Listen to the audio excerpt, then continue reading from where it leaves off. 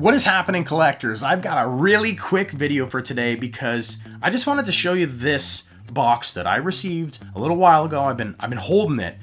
Check out this Deoxys. I've got the Deoxys VMAX and VSTAR battle box, but I thought, like, look at how off-centered that Deoxys is. That is just absolutely wild. This only has a couple packs in it, so this is going to take us long, but I just wanted to show you that. And I know some collectors out there love miscut cards like this, and you know, I could keep it sealed, but you know me, I don't keep stuff sealed, so I'm going to crack into it. Let's take a closer look at that card. Well, and as I'm opening it up, look at this. I love how they, you know, Pokemon just kind of throws in this, like, so it just gives it kind of a more of a pop for a back. It's just this like purple back, but then it actually talks about, you know, and if you want to read what that is, it's the Deoxys VMAX VSTAR Battle Box Upgrade Guide. So it's got a whole bunch of information in English only, which is interesting because, you know, Canadian laws in different languages.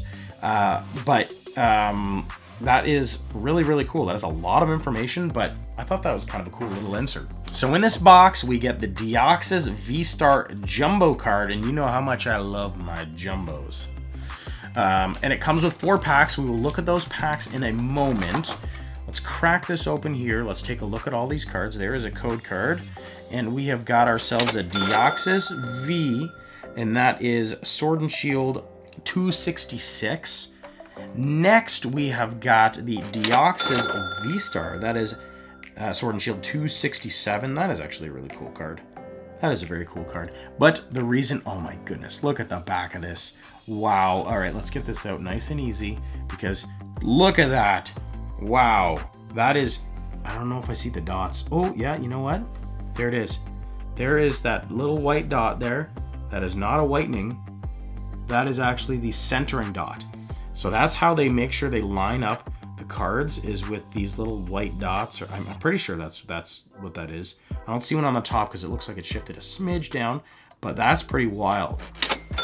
So there is the Deoxys. I mean, I would call this OC, but you know, PSA, I know they don't grade, and I don't really care. I'm not going to grade this as OC. I just think that is really, really cool. That you know, what's really interesting is that the texture is truly, like, it's not on the silvering on the side, so it looks so funny seeing like a flat piece on a textured card here. You just see the complete flat side, so that's really cool. I mean, that's a neat piece that I'm going to just keep in my collection. And then you get a lovely VSTAR marker. You gotta protect this card. It's going to be worth so many pennies in the future. I would say at least 100 pennies at the bare minimum, maybe 101, we'll see. So pack selection here, we have got Lost Origin, another Lost Origin, Astral Radiance, and Brilliant Stars. You know what? Not too shabby. Not too shabby. We've got a few alternate arts that we could pull that I would love. We've got some trainer galleries that we could pull that I would love. So let's see what kind of luck we can get today. Starting with Lost Origins, Aerodactyl. Aerodactyl alternate art. That is what we're looking here. So hello, Darkness, my old friend. We've got Riley. And you know what? Lost Origins. I did enjoy the set. I'm missing a lot of it, as I am with most sets.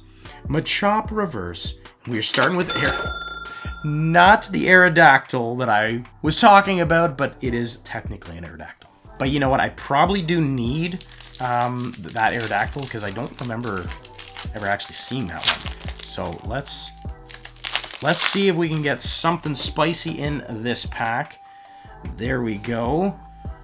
1, 2, 3, 4, because this is Sword and Shield. All right, here we go. Water Energy Luminion. Machoke just looking off in the distance. Wow, what do you think he is contemplating? It's a great question. Great question. These are the things that we need to know. Zorua, Paris, a Riley Reverse, and we have got a Hollow Chandelure. So that text that counts as a hit. So that's, you know, 2 for 2. Can we go 3 for 3 here with Astral Radiance?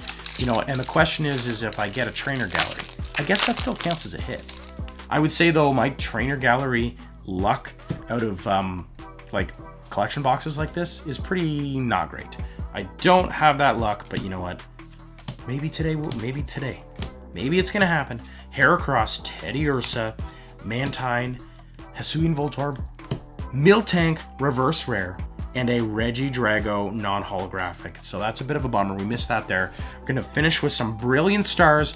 As I'm opening this, please consider subscribing if you could. I would love it. Hit that subscribe button down below. If you could, leave a like on this video as well if you like this kind of content, and hit that notification bell. Why not? And leave a comment. Why not? We're just having fun here. We're having some fun.